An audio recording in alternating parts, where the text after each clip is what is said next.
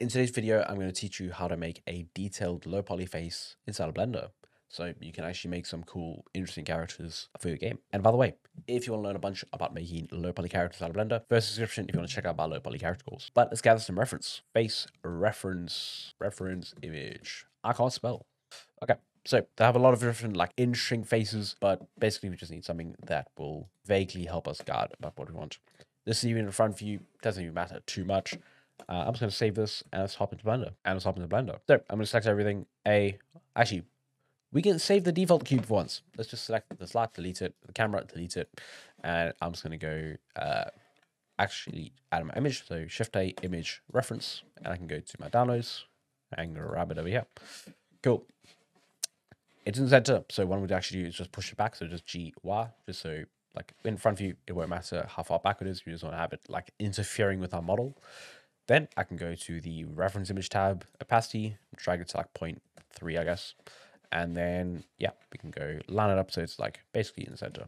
We're not going to be using this for that much proportions, but getting the heart of like different like reference points of the character is pretty useful. So let's take this model. We can go take this piece, go Control and 1. And what we do with Control 1 is it adds a subdivision surface modifier over here. You can see modifier subdivision surface levels 1. Then we can take this and go click apply. And now we just have a subdivided cube. Now this is what we're going to use as the base for our head. So I'm just going to go G and Z to bring it up slightly, scale it up. And then I'm going to actually mirror this. So go Z wireframe.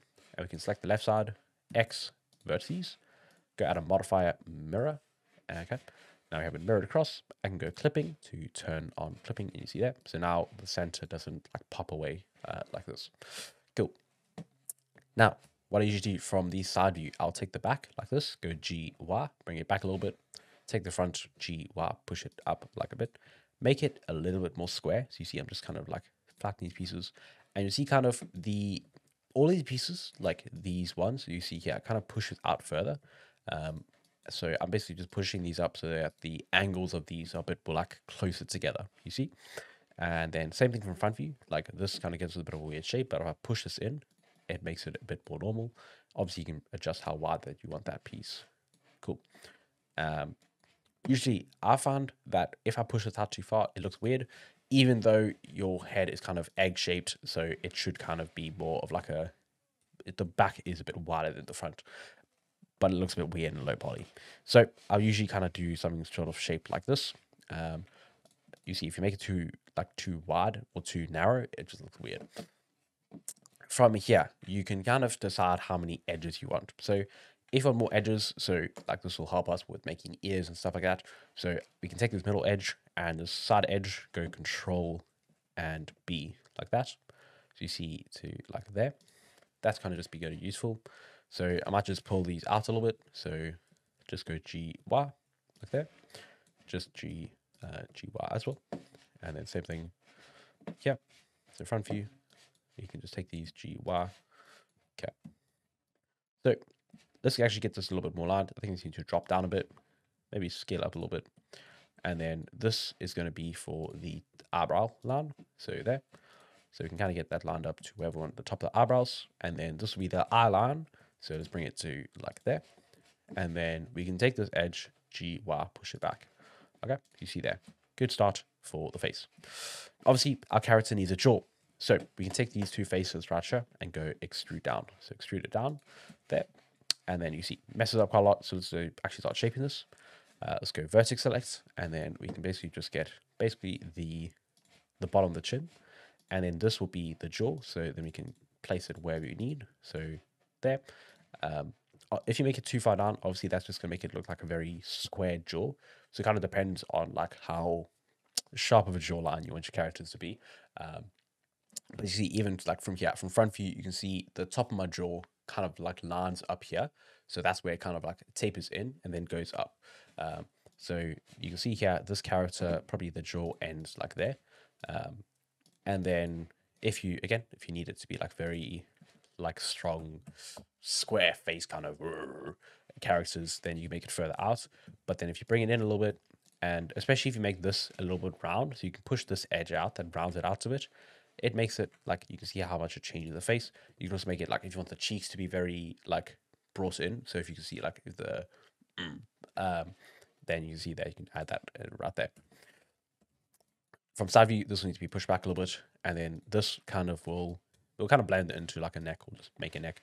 But you see there, cool.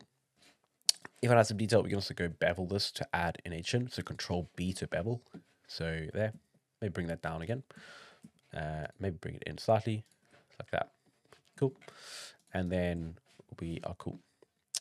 This edge right here can be basically used as the top of the cheekbone. So we can make it, maybe push it further a bit up, see like that, and push it out. And then take this edge and bring it in. You kind of have to change, like adjust the heart and kind of the relative position to everything else to get it to look decent. But you can see if we bring this up now, it actually gives us that like cheekbone kind of look. Obviously adjust it from the front view or the side view as well. But yeah, looking good. Yeah. Now we can also go with the nav tool and add in a nose. For the nose, I'll usually basically just do something like this. So we can have a couple different options. We could go just add like that. And this is very much like an anime type of nose. So you see like there. Okay. And then what we can also do is, again, go here. We could go just up to like that. I don't personally like this version just because it will kind of end in a triangle. So you see, yeah, it kind of gives us this little edge right there. But you see, it's kind of a slightly weird shape. The other option is basically just taking this and instead of going to there, we can just go up to like there. I'm just going to select these faces to take them back to quads, just F to fill. Push this out. Actually, that left some vertices, so just X does all vertices. So there. Okay. And then from here, you can take this edge, and then we probably need some extra edges around here. So we can go Control R to add an edge right there. I might just go take this bottom and then just delete these like 3 faces, or just I'm just going to take this one X faces.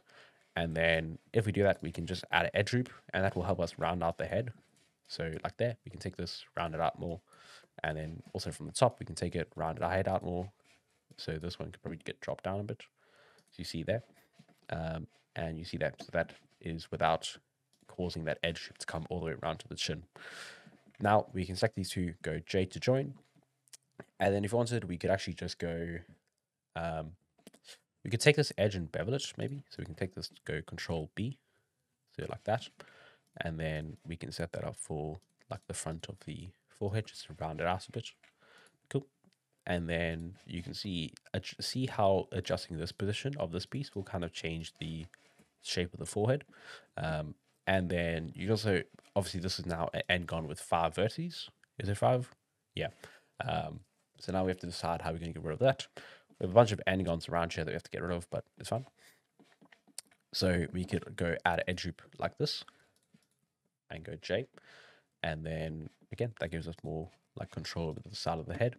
So, and also the back over here. It's actually helpful because that's almost as like if we bevel this back edge here, and I can just drop this down and make it a bit wider.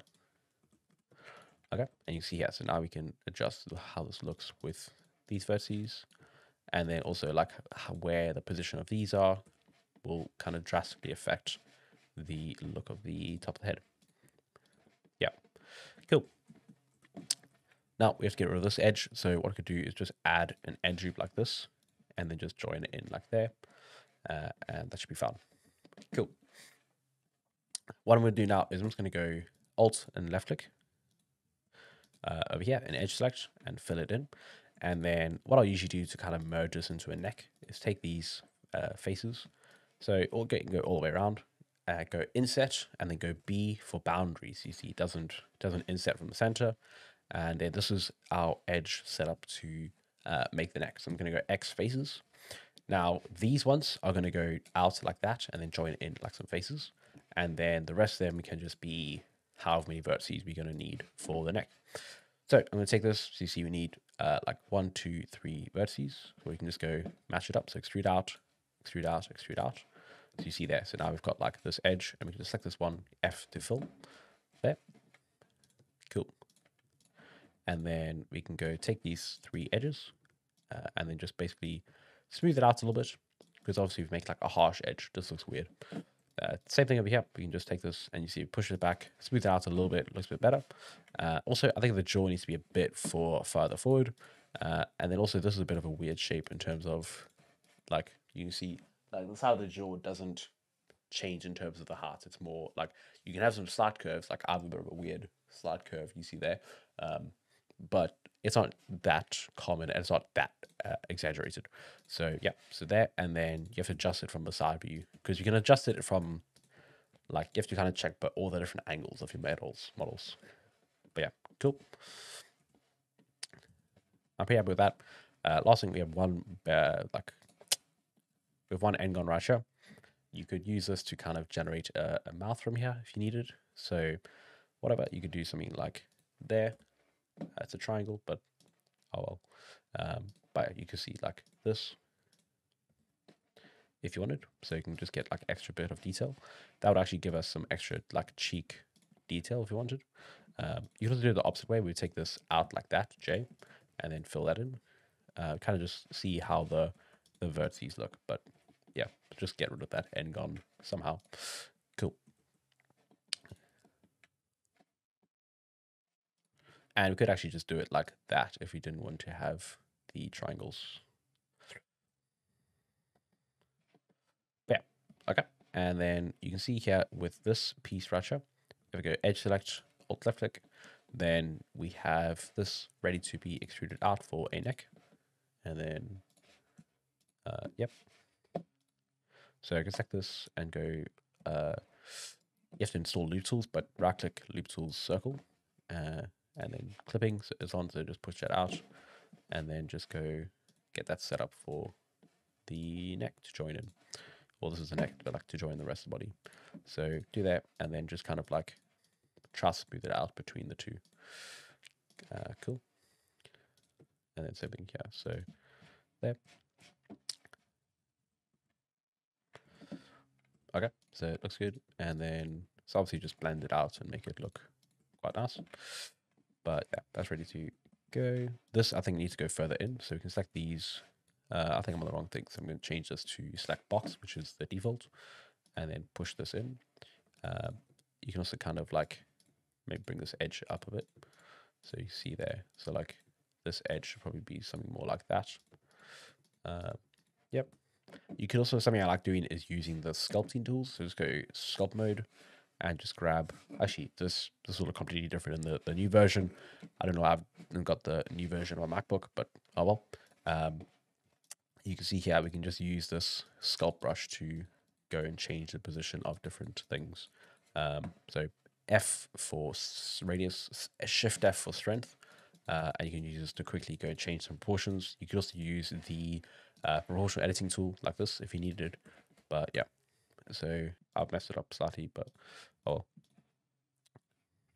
I should probably have something more like there, and then alt left click, and then extrude out like there. That's better, cool. And then scale Y,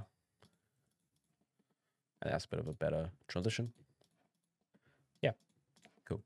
And then you can see, so just make sure that you check all the angles because obviously, like, you can mess up from, it might look good from front view, might look awful from side view. So check all the different angles to see if it all looks good. And then obviously you can change all the proportions as we go along. You should have a decent amount of detail.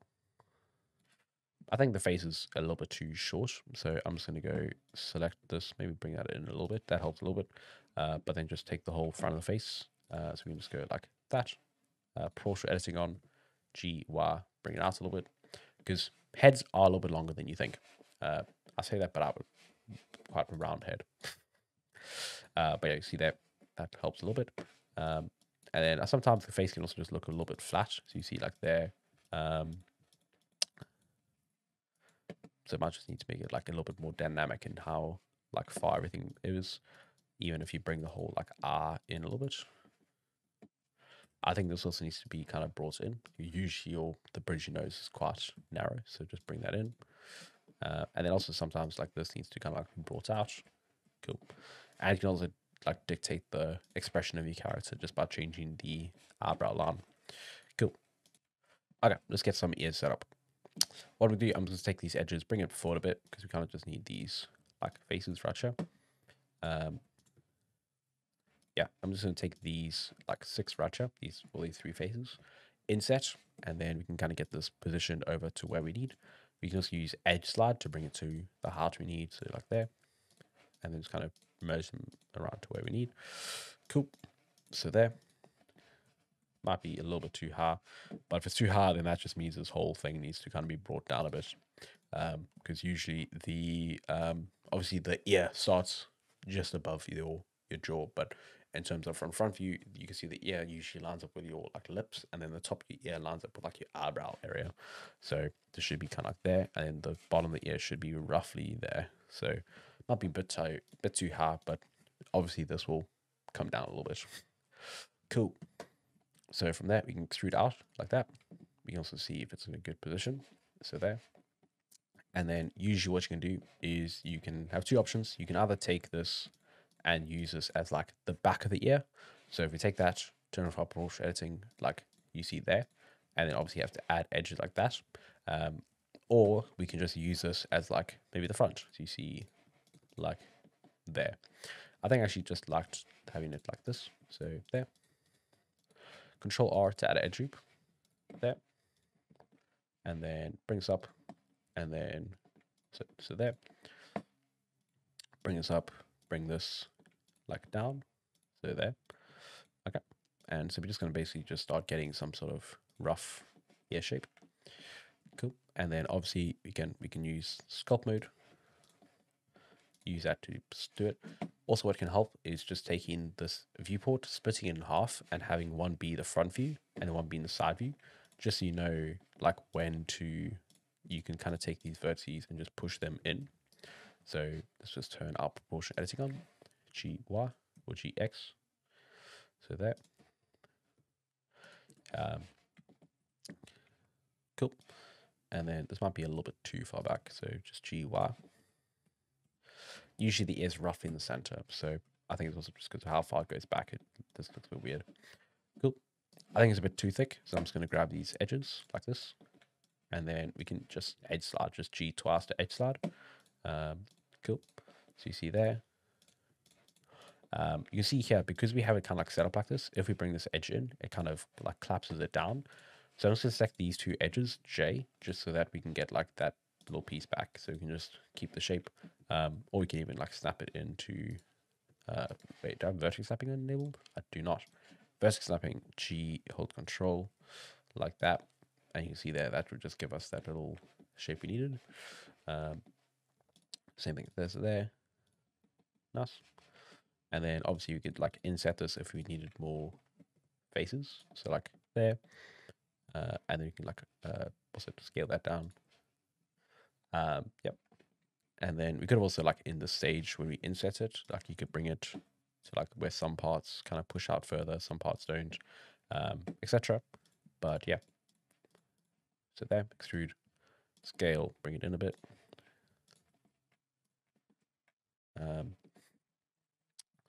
Scale mode again. I think it might just be like I think from the side we can basically push this out a bit. So there, and then bring this whole middle section in.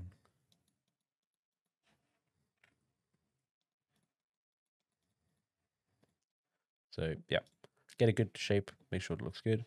And then obviously you can adjust the position of like eyes and the facial features, because like the ears do change a lot about how the face kind of looks. So make sure to adjust that once adding them in. Yeah.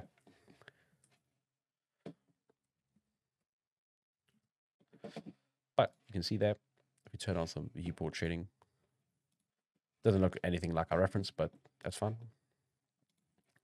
It was more just to get like some decent start of proportions. But yeah, you can see there is what it looks like when we have a front view of it. But yeah, there we go. That's how you make a low poly face inside Blender. And as I said before, if you want to go check it out, first in the description to go grab my low poly character course where you can learn all of this in depth. Yeah, hope you see you there. If not, you can go click up here to watch another video right now on that YouTube link you like. See you.